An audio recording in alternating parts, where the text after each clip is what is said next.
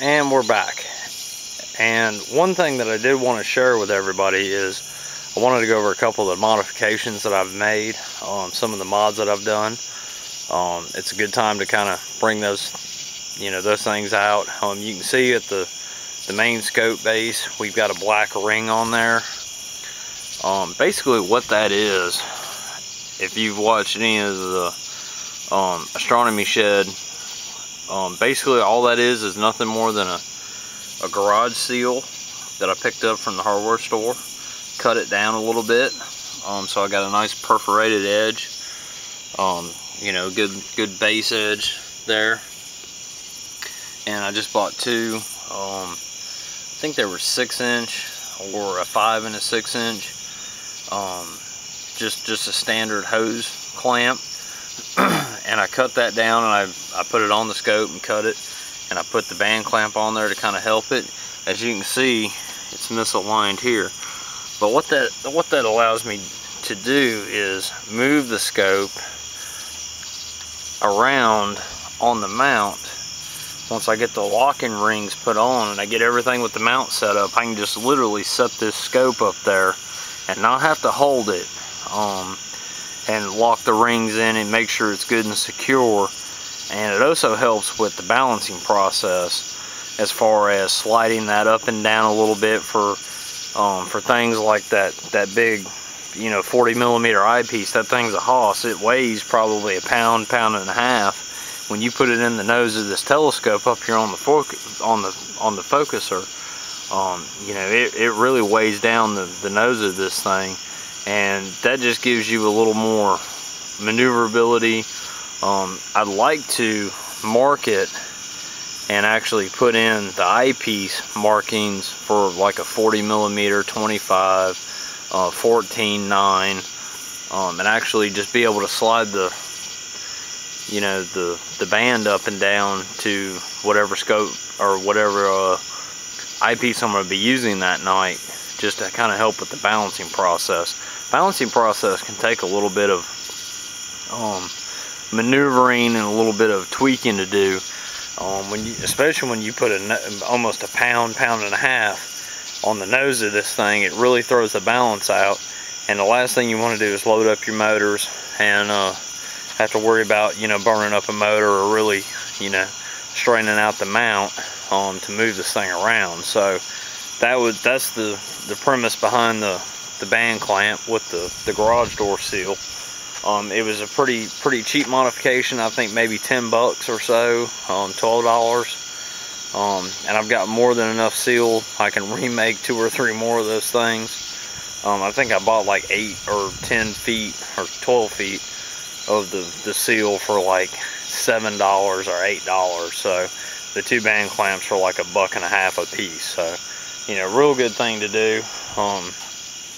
The other thing that I wanted to do was, this is the actual scope mounting bracket that you lock into the head.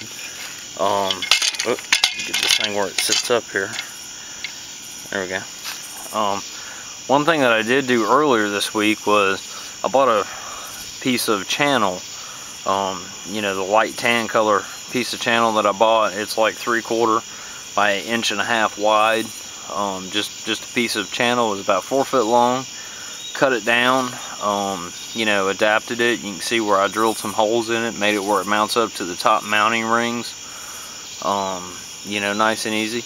I moved my viewfinder bracket off of the telescope and I mounted it to this, and we'll get into a little bit of that later, just because of the way the telescope moves and gets contorted in all kinds of stupid looking ways, where it's really hard sometimes to really look through your viewfinder.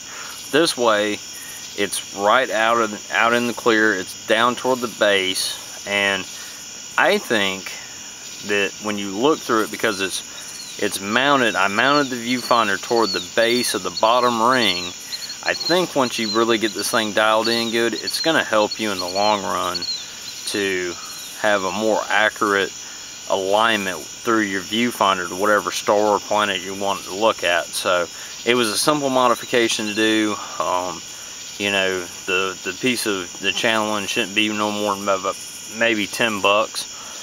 Just, you know, I took a die grinder at work and just cut it out, and, you know, bought a little bit of hardware and just mounted the thing right down to it. And as you can see, it's going to work out probably just fine once I get it all set up and aligned in. So, and it keeps me from having to look through the nose of the scope. And what I did on the scope was, you can see I got 2 screws where the viewfinder used to be. I just bought 2 little very short screws, no farther than just inside of the tube. Bought 2, you know, just, you know, 29-cent little nuts to run the screws in and just fill up the holes, and you know, just blocked them out and just took the viewfinder slam off of the actual tube and mounted it down there, because you can see the viewfinder's right here beside the focuser, which if you've got this thing turned where you can look through the focuser, you got to go another good ways around to try to look through the viewfinder, and it just creates more of an issue of bumping into the mount, bumping the telescope, knocking everything out of alignment. You know, the band, the bottom ring is probably down here almost a foot away from the band, which is another 6 inches below where the viewfinder originally mounts. So, you know, you're talking about, you know, almost 2 foot down where it's a lot more accessible. It's going to be right in the center pivot rotation of the mount. It's just going to be a lot easier to look through. We shouldn't have any issue with hitting it. You're never going to contort this thing around to the point where you're ever going to hit the thing. So, you know, no worries there. But that was one of the other modifications that I done. Like I said, it was just simple. It was more time consuming than it was anything to make sure I got everything cut and drilled right. Just really took my time. Didn't take any real special tools or anything else. And, you know, you can see it's going to line up just fine with the main scope. And, you know, it's got nice big adjusting screws, so we shouldn't have any problem getting that thing lined up. The other modification that I've done is, trying to think, what was one of the other big modifications that I did? The telescope itself, I originally got the scope, you can see the little, I get out of the light here, I've got some little Allen screws on the top and the bottom and everything else. When I originally took this scope apart and, you know, cleaned it, checked everything out really good, make sure the primary mirror was secured, and was in a good latch base. The last thing you want to do is drop the 10-inch mirror that's in this thing. It would be catastrophic to the scope. You might as well throw the scope in the trash can if you ever do that. So I went, you know, I was at the hardware store, I picked up some stainless steel hardware, so I ain't got to worry about rust or anything else. Measured them out. They were metric. I think they were 4 millimeters as well. And when I clean the scope, when I put it all back together, I put those in. Gives you a lot more secure bolting than the original hardware, and it was just a good thing to do. And other than that, I think that's about it as far as the modifications that I've done. For this go around, I mean, I've got other mods that I've did. I've made a couple other brackets where I've got my 4.5-inch mounted, where that bracket mounts. Basically, it sits in almost the same position as where the viewfinder will on this. So I can just pop that bracket off, put the 4.5-inch on top of the scope mount rings, and I've got the 10-inch, the 4.5-inch, plus the 8x50 viewfinder all stacked up in a line. And I mean, you can do some really fine-tune once we get it all dialed in.